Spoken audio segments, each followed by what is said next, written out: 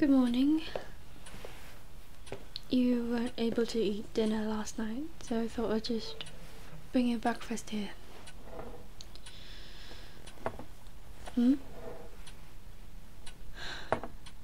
Alright, look. I'm a noble. Well, in my world, that is. I'm royalty, just like you.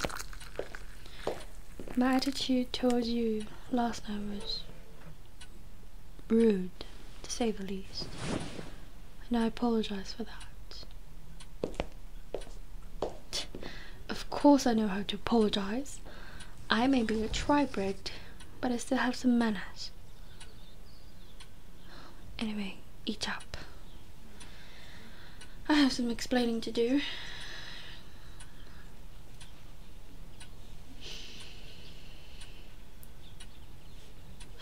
I know you have questions.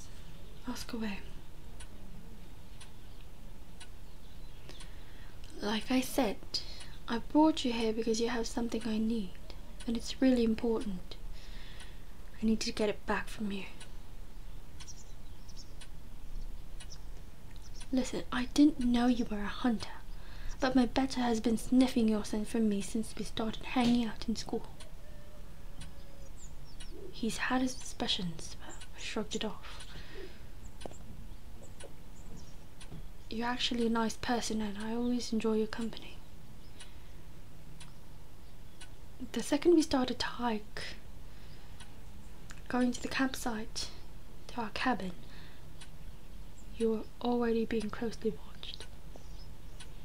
I never intended to suck your blood or anything. It was just a reflex, I guess. Oh right, hold on, does it still hurt? It should be close by now.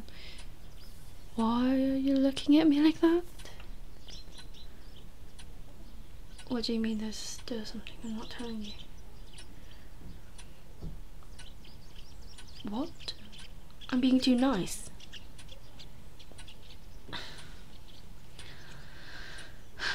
Look, you're too precious for me to take your life, and far too important for me to leave you behind. Ugh, I talk too much. Alright, fine. Might as well tell you the truth.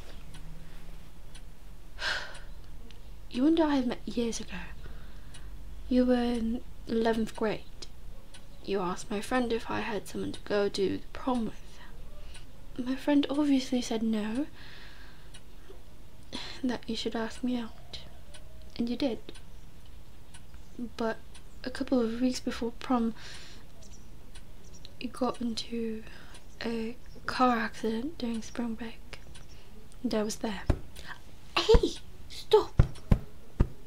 Stop it! I did not do that. I wasn't involved, okay? I just happened to be hunting. I was really just hunting for fresh blood. I usually opt for animal blood. And believe it or not, I was the one who brought you to the hospital and reported the incident. You can head down to the sheriff to confirm what I just said. Look, there's something more to what happened that night, so just shut up. When I saw you were out cold on the concrete, there was something inside me that demanded me to save you. I know it sounds weird, but it's true. From then I knew I just had to let you live another life. So I gave you half of myself. How?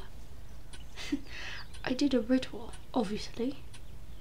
I know your senior hunters taught you about the soul ritual that don't act dumb.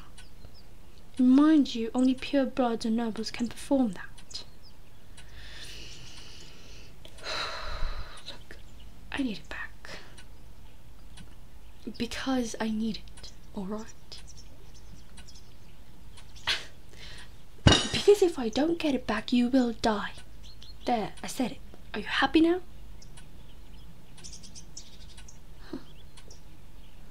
Why do I care so much? Well, I just don't want you to die is all. Not unless you actually want to be like me. And besides, my soul is now tainted with a mortal soul. It's likely for me to become more human-like, and I don't want that. I don't want to be weak and a fool. Whatever, just eat. It's uncontaminated.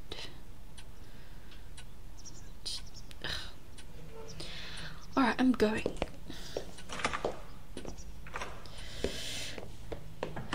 They really don't remember me. How can I even tell them that they were bound to be like me and that I didn't want that to happen?